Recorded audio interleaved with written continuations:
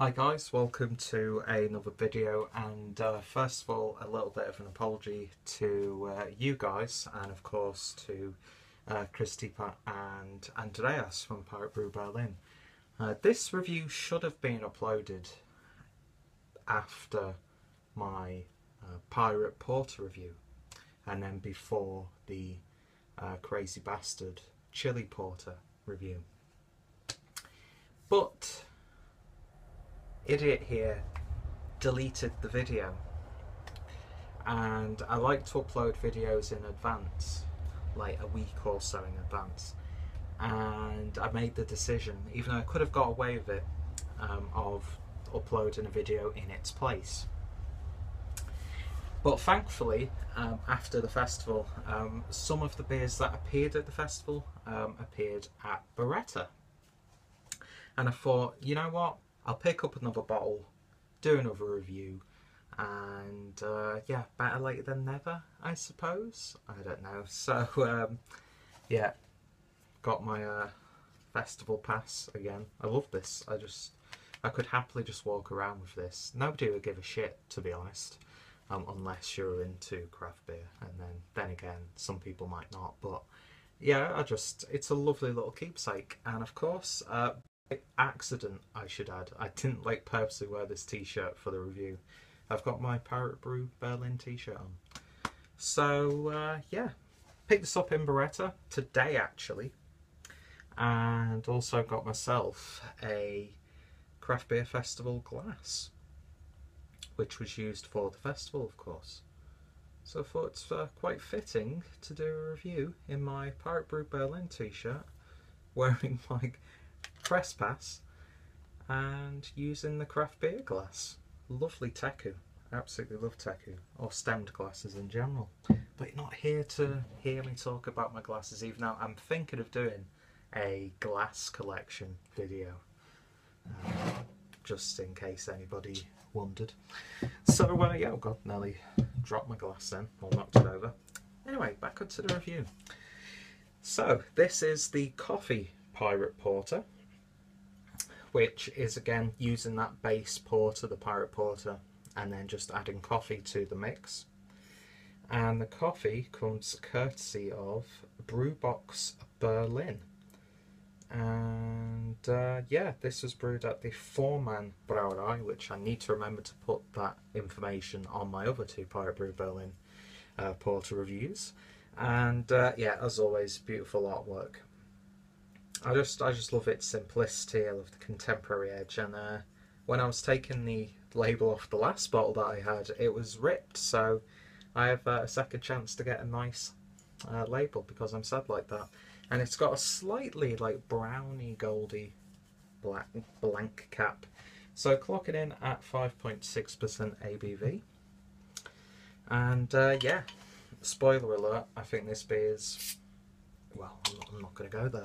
You're going to have to see what I think of it, unless you follow me on Untapped or anything like that. So yeah, let's just get rid of that little bit of water, a little drop of water I should say.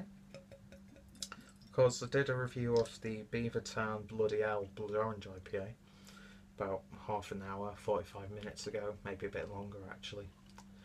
Yeah, much longer. So I just gave the glass a bit of a rinse. You don't need to hear my life story, do you? So anyway, beer in a glass. And that to me is not exactly jet black, but it's got a lovely dark, intense, mahogany to it. If you hold it up to the light, there are some slight brown notes coming, especially around the edges of the glass. But yeah, a very dense looking beer indeed. Didn't generate any head at all in that pour, but I'm sure there will be when I put the rest in a little moment. And yeah, I'm a big fan of coffee. I love coffee. We've just recently discovered the joy of grinding your own beans, and I don't know what happened to my voice then. And so we've been enjoying that, which was prompted by getting a free bag of coffee when I was at Starbucks in Manchester, in Munich. Oh, Munich, you cruel mistress, you. And yeah, basically, before we get into the beer. I was with my dad and we both ordered a coffee and it was going to come to about €9. And the woman behind the counter was saying, oh, if you pay €7, you get your coffees for free and you get, let me just get it, if I remember where I put it. And yeah, we got a bag of beans, technically for free. Well, the coffees were technically for free. And this is the Cafe Verona Roasty Sweetened Dark Cacao. So yeah, we usually drink coffee pads in the Sensio machine. So now we can drink like really high quality coffee and I'm looking forward to it. And yeah, speaking of coffee, go check out Brewbox. Yeah, Brewbox Berlin. Is it Brewbox Berlin? Yeah, Brewbox Coffee. Which, shouting outside, always good during a review. So anyway, on to the beer itself. And now there's hitting sounds outside. I can smell the coffee from here already. Yeah, it's a lovely, somewhat mild coffee tones. Really nice roasty toasty. It plays around with those malts so beautifully. It's got this slight chocolatey edge to it. I get that sort of thing when you've got a coffee with a little bit of milk in. You've let it go a little bit cold because you might have forgotten about it.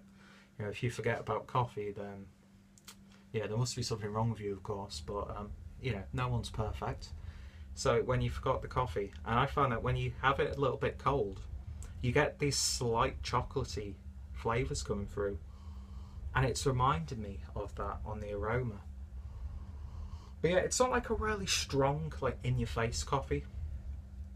But you can just tell from the aroma itself that whatever beans they've used and whatever, you know, coffee they have available, it's such a high-quality blend of coffee. And it, yeah, plays in with that lovely roasty, toasty malt tone. Lovely sweetness in there, like molasses, brown sugar, that sort of thing. And then you get this slight, like cigar, smoky, tobacco aroma in there as well, but very gentle. Yeah. I'd imagine this is what, like a businessman from the 70s, the businessman from like the 60s or something would smell like. You know, old madman and stuff. Yeah, it smells absolutely beautiful. Let's give it a taste. Cheers, guys.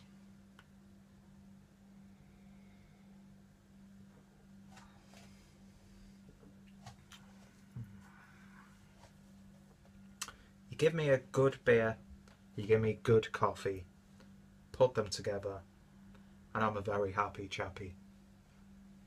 This is a beautiful, beautiful coffee porter.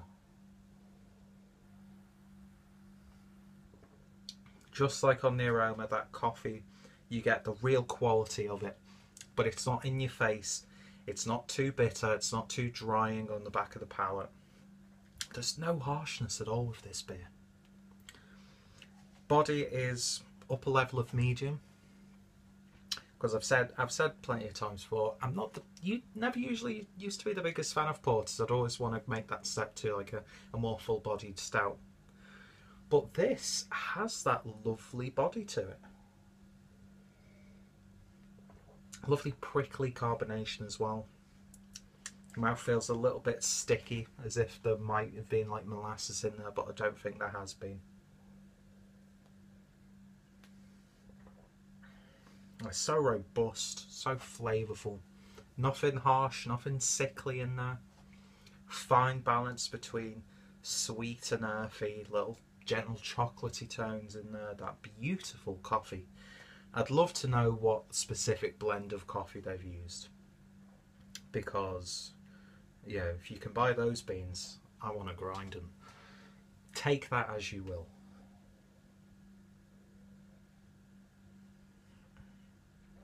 I mean, what time is it now? It's 5 to 9, is that? Yeah, 5 to 9, so it's probably not the best idea to be having coffee. But this is just a beautiful beer. I mean, you could have this literally as a replacement to your coffee in the morning. And yeah, very, very satisfied with this beer. Out of the 3 that I've had, all of them have been fantastic. This to me is the best that they've done. And you know, they were kind enough to give me bottles of each of them. The girlfriend's getting bored of me already. There we go. And yeah, they were kind enough to give me these beers, and I really enjoyed them the first time round. Revisiting this beer for review is just so satisfying. And yeah, it generates a tiny bit of head in there, lovely sort of tan coloured head, but it smells lovely.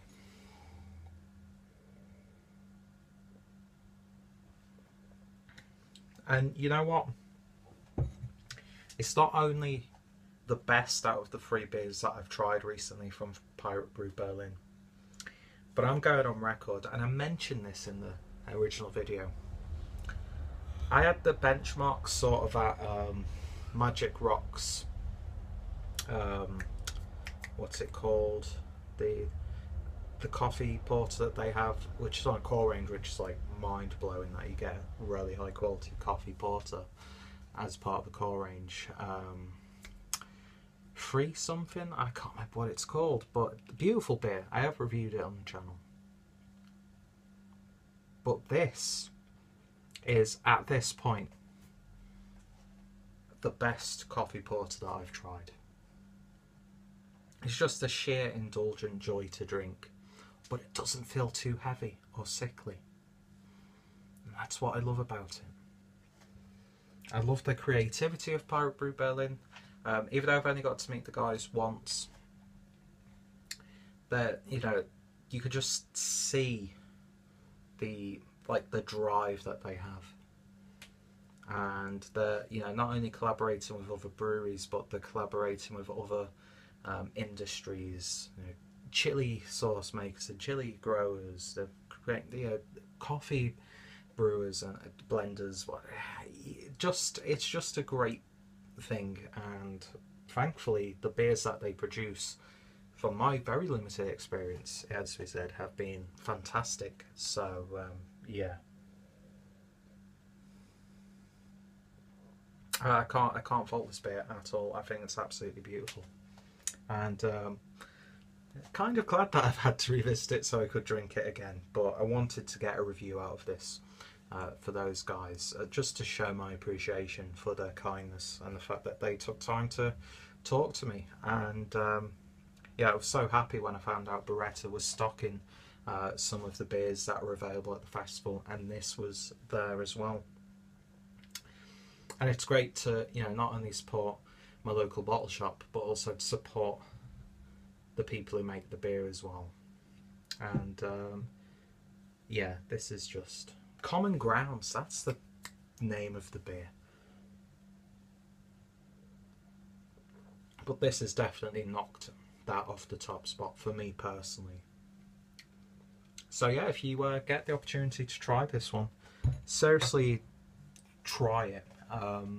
If you find yourself in Berlin, I'm sure you'll be able to seek out some Pirate Brew beers. Definitely worth checking out. And yeah, I think you can tell that this is another 10 out of 10 beer for me. I've had a lot of those this year, which is good.